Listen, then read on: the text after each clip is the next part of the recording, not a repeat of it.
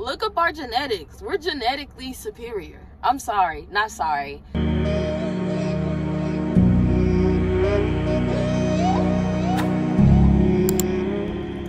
Hi everybody, welcome back to my channel. Today I'm going to be talking about why it is important for us to understand where our history is. I mentioned it in my previous video that I didn't feel like I had a history, or the history that I did know was what was taught in school, and I know that it was much more to that. Before I even get into this, I just know you have your pen and paper out because you're finna take down some new information. Do whatever you want with this information, but I just know you have a pen and paper down. I just know. So I'm gonna continue on my journey to being healthy and finding out the proper way to eat.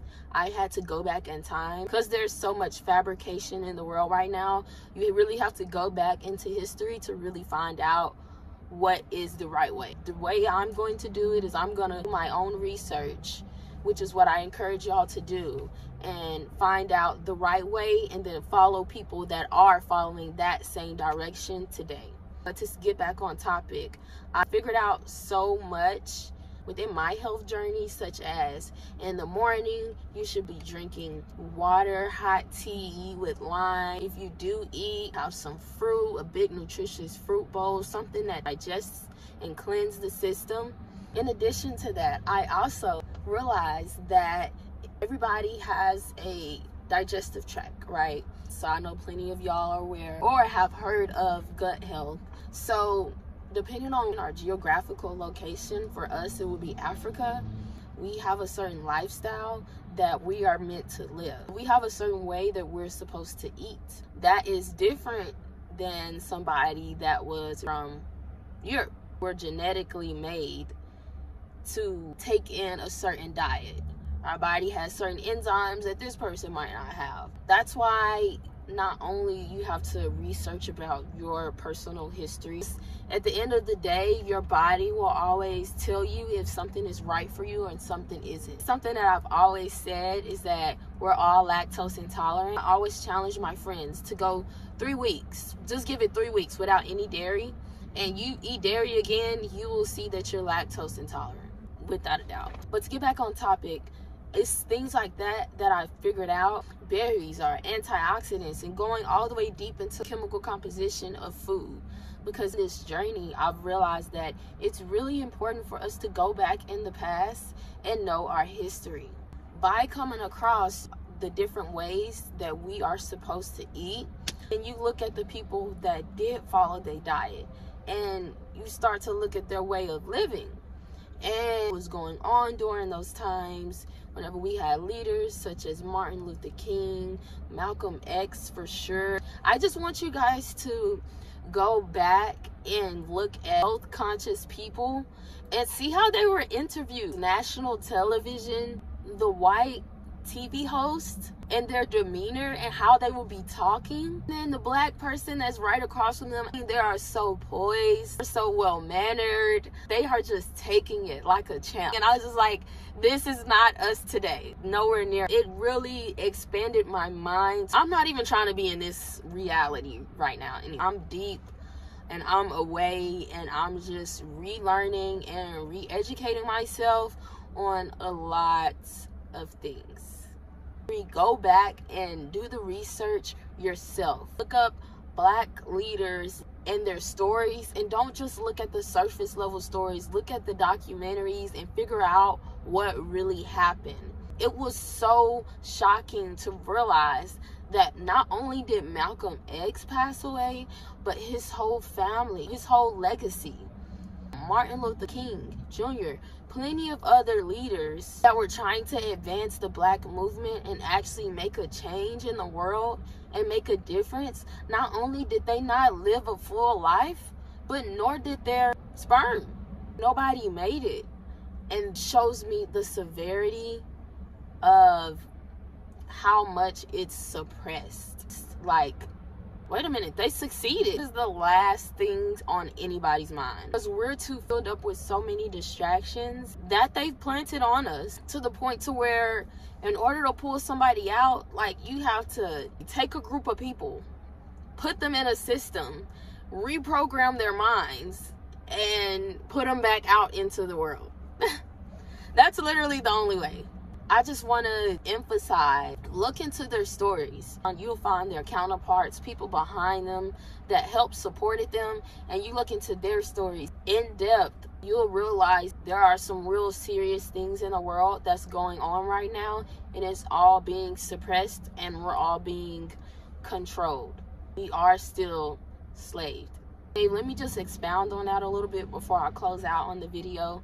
When people say that we are still in slavery, they say that because when you go back in history, just think about how we would carry ourselves. Like, we would be upright, we'll be righteous. The women, our homes, we're tight-knit because your man, he's going out there and he's fighting for the world. He's not going out to shoot a music video. They had their fun, but his job was going out to have a fight. The wife, she'll be at home taking care of home life, being the nurturer. She would know how to cook. She would be the healer for the home. She's everybody's safe space. She's the one that creates the home. Whatever she's filled up with inside is going to fill the home, and that's what's going to be implanted on her children, her husband. Everybody has a certain role that they're supposed to have in order for us to work. As Black people, we had such a strong foundation. Every time the people that were in lead and they see that we were trying to advance and help ourselves because we were placed here on this earth. We weren't supposed to be here in the first place. And whenever we got here, the people that had control, they seen that if we get some power, if we really understand what we're capable of, man, we'll dominate. We will dominate. So they did things like cut off testicles to degrade us. And one, because they were just jealous. They just envied us. Because the men back then was just slanging. What did that have to do with anything? There were people that came over, took the land from the natives. Then they had us with them. That was only my parents. There are people that are alive that were born in the 1930s and 40s. So whenever it came down to these movements that were in the 60s, they were in their 40s. So that means that 2 generations back, our parents, they were probably in their 20s. So the people that want to fight and say, oh, that was way back then, those people that are now in their 60s, 80s, they're not fully eradicated, because you still have people in their 50s and 40s and 30s and 20s still that are following the same ways that they were taught, and they are the ones that's in these positions, leading us. They're the ones that own all of the TV shows. They're the ones that own all of the big companies. So they get to choose what's put out there. They get to choose it all. Meanwhile, we trying to find our way through the system slowly but surely. You know how long that's going to take? Now imagine if we just all got on board. The only way we going to all get it is if we all do the work ourselves. Because I was trying to make this a really short video. But if you really go back in time, you'll realize that you had leaders like Malcolm X that knew that and that was trying to make a change. And they caught up with him because they saw that he knew, wait a minute, we actually the superior. Look up our genetics. We're genetically superior. I'm sorry, not sorry. The whole time we've been taught that we're the minority, but it's a lot of us out here. It always has been, even on the plantations. You got the white man sitting there, 60 people out there in the field, and they ain't think, hold on, wait. If we all stop working on the cotton individually and we all come together and stop struggling, let's take the white man down. Shit, maybe we can kick our feet up and go in the house and cook and chill and live a little bit more comfortably.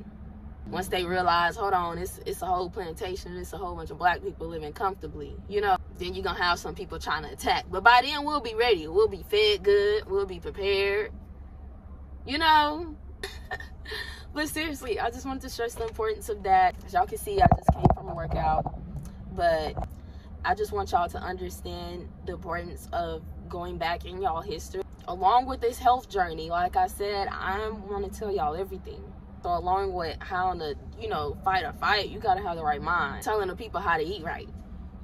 That's where I come in. Because you can't fight a fight without a good mind, without a good body, without a good gut. Definitely follow me on my Instagram at COCOJAYFIT. Like and subscribe my content. Definitely comment down below content that you would like to see. Tell me your opinion on the discussion. If you feel the same way, you feel like you are the only one. I want to have a conversation. This is a community, like I said. I'm going to go ahead and continue with my day, but thank you guys for watching and have a great day.